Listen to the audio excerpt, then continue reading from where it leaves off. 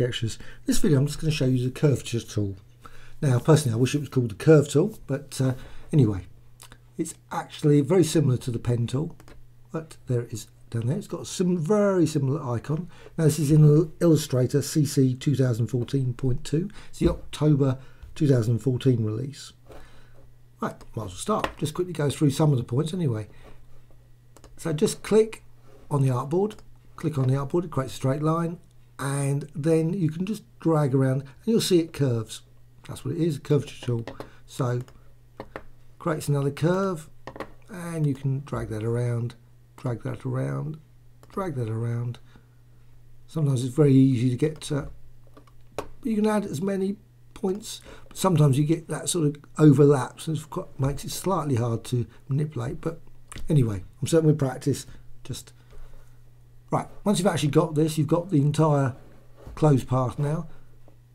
Just click on here to actually add new points. So you can just click, add another point, and you can move that around. You don't have to keep it in the same position. You can also move that closer to this other point, drag that around, or it can go that way, or you can move it towards that point. Of course, it modifies the curve as you do that. You can move that again up to close to there. You can actually, some of these points you can actually move very nicely towards the other point without hardly changing the curve at all. Some obviously are better than others, so you can move that around, it hardly changes. Slight change there. You can also delete points, so you just go over to the point, select that point, and then do delete, and then it gets rid of that.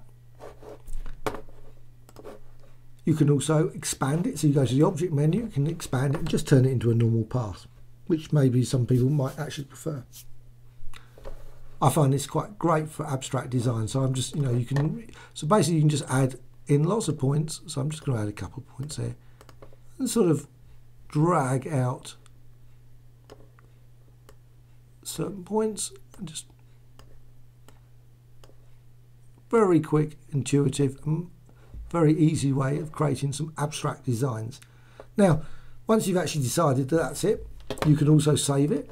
Just drag it over to the libraries, and I'm just going to drag it over there. I've got a few other ones earlier I created earlier, so just the artwork's just saved there. You can also do the usual sort of, so I'm just going to scale it. I can hold the Alt key down, duplicate it. It still can be used with the curvature tool. All the points exactly the same.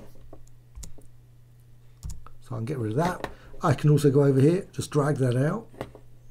Likewise, I've got other ones that I created earlier, similar sort of thing. They're basic from the library. Just very quickly drag them out and use the shapes, obviously again and again, and they're still editable.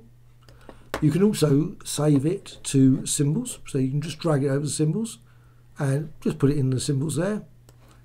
Drag that out, and if you expand that, you can actually use it still again as a curvature tool. So that's quite useful. Right, so once you've done that, you can also, I'm just going to just go back there now and just select, I don't want to go into there, so come out of that.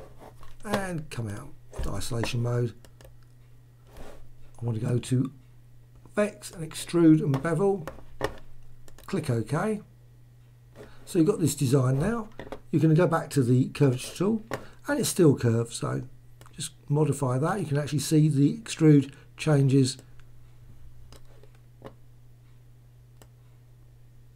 that way. And again, at that point, you can also, if you decide, you can save that as a new artwork to the libraries. So just going to do that. Rendering artwork.